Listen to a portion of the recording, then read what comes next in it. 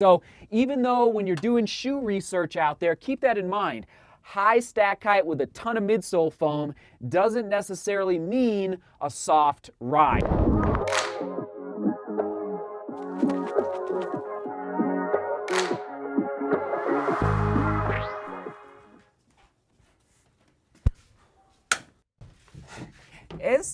It's time for a little boost in my life. You know what I mean? A little boost. Adidas Ultraboost 21s arriving on the scene today. And actually, right here are the SL 20.2s.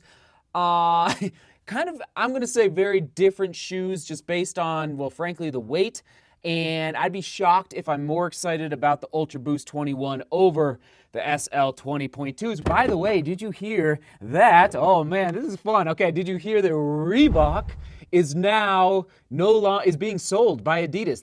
So Adidas purchased Reebok in order to compete with Nike 15 years ago. So what would that have been, about 2006? I vaguely remember that happening in the news 15 years ago, and now Reebok is off on its own. Like, they don't have to answer to the big brother of ADIDAS, as everyone in Europe says. So I'm actually excited for the future of Reebok to see what they're able to do now, branching off on their own. But again, at the same time, who's going to end up buying and purchasing and running the company of Reebok, which has a very long and pretty storied history. I'm excited. All right, Adidas Ultraboost 21. Let's go lace up here.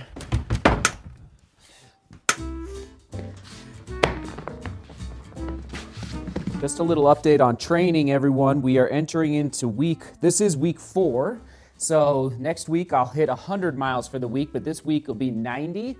And my goal is to arrive at 100 miles a week. So that'll be week 5 in the 13-week training block. That's what the 29.64.4.13, that 1.3 at the end means I'm in a 13-week training block. So this is week 4. My goal is to arrive there at 100 miles a week, basically feeling like I'm not working, like fresh, it's simple, it's easy, I'm not tired. That is my goal. And then from there, we start to really do some work. And today, I gotta go easy, gotta chill out, gotta go slow, and hopefully these Ultraboost 21s encourage me just to bop along, chill out, take it easy. I think they're going to, based on what the midsoles feel like right now, and the weight. I don't even want to tell you how much they weigh. I don't even want to tell you because you might click away from this video. Some people are asking from yesterday's vlog where I talked about the Jaybird headphones. That's right. What book I finished listening to these headphones in that vlog yesterday. Out of Thin Air. Out of Thin Air. There it is. Highly recommend it. It's all about runners in Ethiopia. Okay? There you go. Oh. I'm okay. Here we go.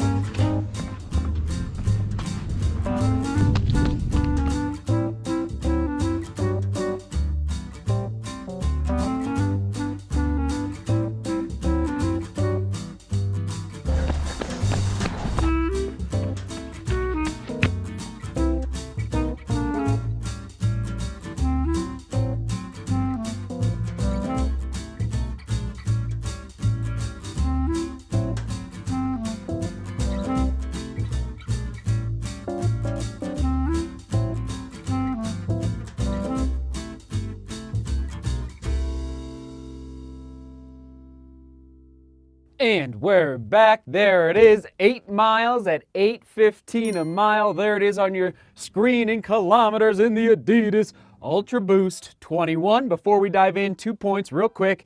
Got to give a shout out to my buddy, Bud, it's his nickname, buddy from high school, who 3 years ago when I was doing the vlog and we had less than 1,000 subscribers on the channel 3 years ago, I could not afford, you know the story, I could not afford new running shoes. So Bud took it upon himself to buy me a fresh pair of Adidas Ultraboost. I think it was the 18, okay? So anyway, I will never forget his generosity and kindness in doing that, sending them to me because, again, I couldn't afford new shoes and I was going out onto Craigslist and buying used running shoes. So anyway, I love you, Bud. Thank you for stepping up to the plate to help a friend in need. And oh, how the times have changed in the Ultraboost lineup. Okay, before we dive into the drop, one more point is that, oh Nelly, yesterday we went live here in the studio. I opened a box, yes, from Skechers. There it is. But I pulled 2 shoes out of the box, so upper right-hand corner in case you missed that live stream.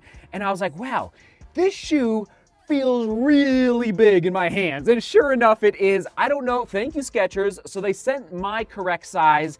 This is the Skechers Razor XS. Basically, their maximalist running shoe that's being launched in 2021. I don't think it's even available yet. I'm going to give this pair away on Instagram, okay? So if you're watching early and you wear a size 14, tag me on Instagram, take a picture of one of your running shoes proving that you wear size 14. Tag me on Instagram in a story. First person to do that wins this fresh, brand new pair of Skechers Razor XS, which once again, I don't think is even available yet. There's my name, Seth James DeMoor on YouTube. Okay, just trying to, what goes around comes around. Is that the right way to say it? So anyway, thank you again, bud. Just trying to spread the running shoe love out there. Okay, Adidas Ultraboost 21, 10mm drop from heel to toe. 30.5 is what they're officially saying. I'll probably just say 30 and 20 on the Adidas website. 30.5, 20.5, there it is on your screen. And I couldn't find an accurate women's size 8. I do apologize, but in men's size 9, 12.7 ounces. And in my size, we'll just confirm 11.5 ounces. Oh my goodness, let me just jump it over to grams, 326 grams. There is my score, 3 out of 10. Ouch, ouch, ouch. We'll come back to the weight here in a minute. Onto that upper, we're looking at a prime knit upper, which based on the research I've done thus far, is made out of 50% recycled plastic from the ocean. That's kind of cool. Like, you know, nobody likes to see plastic floating around in the ocean, so somehow ADIDAS is taking it upon themselves to create uppers that are made out of recycled plastic. That's kind of cool. So prime knit upper, I gotta say, was very comfortable. However, Adidas, oh yeah, here's my lockdown. Pretty solid lockdown. It felt good. I was not slipping out of the heel, which I was very nervous. Let's actually do the test right now for the heel counter. Very flexible. I was very nervous. Reminded me, frankly, of the North Face Flight Vective from a couple days ago. But sure enough, I was not slipping, so it actually was pretty nice through that heel pocket. However, Adidas, in 2021, can we just maybe think about at some point moving past the plastic cage that wraps over the top of our midfoots? I think maybe 2 or 3 or 4 years ago, this was a little more popular in some other running shoe brands out there, but at this point, I just don't think this plastic cage is necessary. That's how I feel about it. But anyway, the lockdown was solid, but the overall score for the upper did drop down, mostly because of that cage. I gotta say though, pretty pleased actually with the upper at this point. Moving on to that Boost midsole, which based again on the research I've done, has 6% more Boost material in the midsole compared to the 2020 version. And I almost forgot to mention, the 2021, the Ultraboost 21 has gained an entire ounce from the Ultraboost 20. It's gone up 1 ounce. That's a lot, okay? And part of it is because they are jamming a lot of Boost material into this midsole. So there's my score for the Ride and Energy Return. Despite having this new LEP, it's this black piece of I'll just call it black piece of plastic.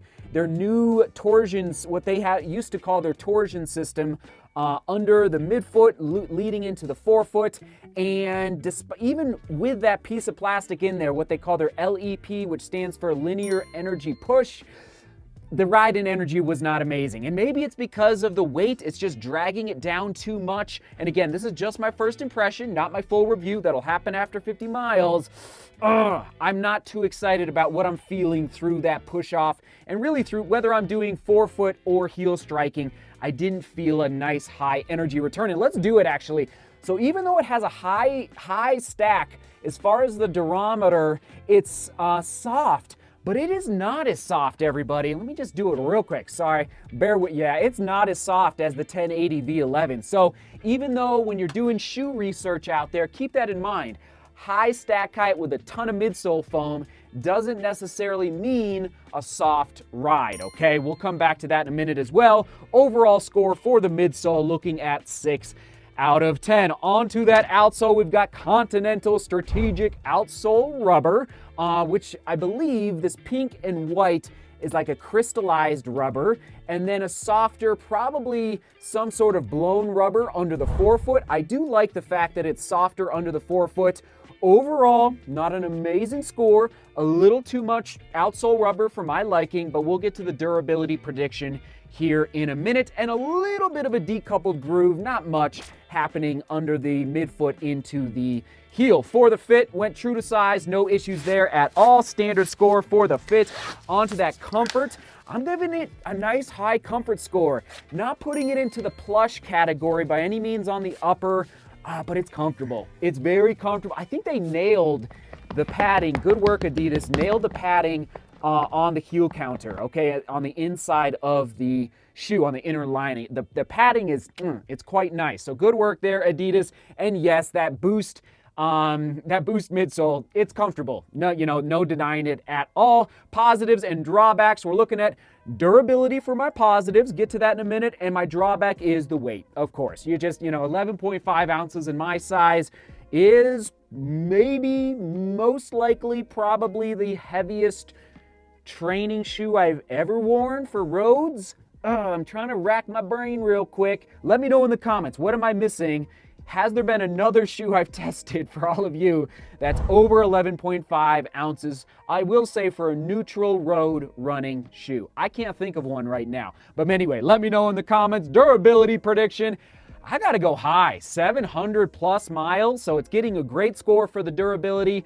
I think that Boost is not gonna compress too quickly at all. I think this outsole, I mean, if you take this shoe to 1,000 miles, please let me know. Please send me pictures. I'd love to see it. I have a feeling this shoe is going to go forever and ever and ever. All right, moving on to how will I use this shoe? Who is it best for? 100% easy days for me. I'll come back to that in a minute. And who is it best for? If you want to buy one shoe for a long time. You want to buy one shoe for the next 6 months of training and you're just putting in miles. You're just enjoying, running. You're not like, let's say, too concerned about going fast. You just want to get out and run, 3, 4, 5 miles a day, and you just go in, easy pace, I think, and you only want to buy one shoe and you want pretty good high comfort. I think this could be actually a decent option for you. But on to the price point. $179, Adidas. What are we doing there? 3 out of 10, I do believe, is what I gave it for the score for the price point. For for an easy day shoe, I like to keep it in that $115, really to $125, maybe $130 for an easy day. Like, I wouldn't even personally use this as a daily trainer. You're probably wondering why. That's a kind of a long explanation that I've explained in other vlogs, but it's just too heavy for a daily trainer for me. And so here are some other shoes to buy on your screen that are not exact matches to this guy, but they're basically softer and or higher stack height type shoes. The Saucony, most of them are from or they might all be most of them are from actually 2020, but the New Balance 1080 V11, I actually just did the full review in case you haven't seen it, upper right hand corner. Took that to 50 miles and it got a much, much better early score and final score compared to the Adidas Ultraboost 21. There it is on your screen, 6.25 out of 10. No dice, that's not good. That's low sixes is definitely no good. You want to be at least approaching 7 on my scoring system. So 6.25 is pretty rough, and it basically comes down to the price and the weight. So Adidas, how I feel overall about this shoe is that the weight went up so much. We're charging way too much. I mean, that's just way, it's way too much. Now, again, if you have the money, you only want to buy one shoe for the next 6 months of training. And I have said in the past, I will say this, so don't completely write this shoe off in the sense that I'm actually okay with training in heavier shoes. For example, like the Saucony Hurricane 23 I tested last week, and I took it to higher speeds. A little bit of my philosophy in training and running shoes is that if you train in heavier running shoes and then you put on the Nike Next Percent on the starting line in your next race, you're gonna feel fast. And my theory is that you're gonna be strengthening your legs if you're training in a shoe like this for months and months and months, and then you go out and buy a lightweight racing shoe. I think you're gonna fly, personally. That's kind of my approach to training versus racing shoes. So I'm actually not crazy afraid of this type of weight, but again, it's I don't like the fact that it trended an entire ounce in the wrong direction, if you know what I mean. And here are the final quick specs on your screen. Soak it in, soak it in. Okay, I will say one last thing. If you're a rugby player, or maybe you're a former basketball player or volleyball player, you're just like tall or big, you know, like there's some weightlifters, former weightlifters that are transitioning to endurance sports, but they weigh 250, 270, 300 pounds because they're getting out of the weight room and transitioning a little bit more so into, I've seen it a lot in the trail running scene and ultra running scene. This could be good just to kind of baby your legs as you, I love this topic. Okay, bear with me. As your body adapts and, what's the word I'm looking for? Adapts. Adapts is the word, but adaptation, that's the word. As you are adapting and you're going through that adaptation process of weightlifting to kind of, I'll just say, pounding on the pavement, this could actually help you in that transition to other running shoes out there that are lighter, peppier under step. So just want to put that out there. I'm not writing the shoe off completely. It could work for some people out there, okay? All right, there you go. Question of the day. I always have questions about running shoes, so I'm trying to branch out a little bit more, kind of try and get to know all of you better out there. Thanks for answering down in the comments. Question of the day. This is, I don't know how I thought of this, but here we go. What is a, I don't know how I thought of this. What is a movie scene that always gives you goosebumps? Okay, I don't know where that came from, but like, is there a movie, you know, let us know the movie and the movie scene where you're like, oh gosh, that was just a great movie scene. Especially as I love filmmaking, I love cinematography. I mean, there's so many, oh my goodness. I mean, between The Godfather and Braveheart and Miracle, oh my God, I could go on and on. There's a lot of good ones out there. So anyway, thanks for hitting it up down below. ADIDAS Ultraboost 21 first impression vlog in the books. I do think I will get it to 50 miles, but it might just take a little bit. So bear with me on that full review. And we're gonna toss it to, I don't even know. We might toss it to the story about this shoe back here on the wall. I'll try and find this one, just in case you haven't seen that story before. All right, everyone, seek beauty, work hard, and love each other. See you tomorrow.